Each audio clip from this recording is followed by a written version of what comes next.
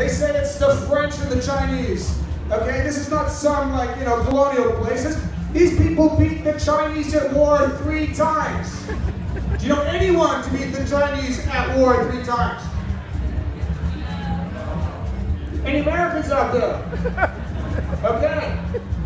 Okay, not long ago, there was an airplane, a spy airplane, and it fell on Chinese shores.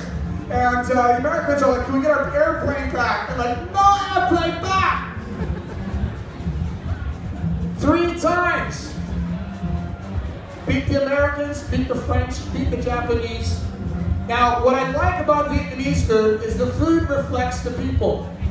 It is humble, it is democratic, it is made by the people, for the people, it's simple to do, it's low fat, it's gluten-free, it's healthy, it's easy to make.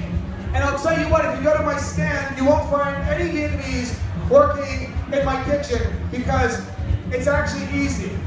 And I'm going to show you how to make Vietnamese food, which is very healthy as well.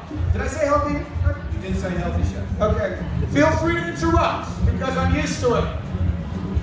No? Chef, I might just do one thing if it's alright. Yeah. I'm going to put that there so we don't I promise you that will be perfect. Don't choke. No, you can still hear Bobby, can't you guys? Yeah. What do you mean, no? He's having you on. No, okay, here. Can you hear me good? Yeah. Okay, now, one additional thing, which is not part of the plan. Someone told me this morning that the people at Taste want me to mix an ingredient that doesn't work with the dish. Did you get that message? I did. You got that memo? Okay, I got it really late. And I thought really hard what I could do. Now, this is the beauty of the Vietnamese because they're brilliant. They're very resourceful people. I just need water though. Water, okay, good. How many people make caramel? Okay, how many people burn caramel?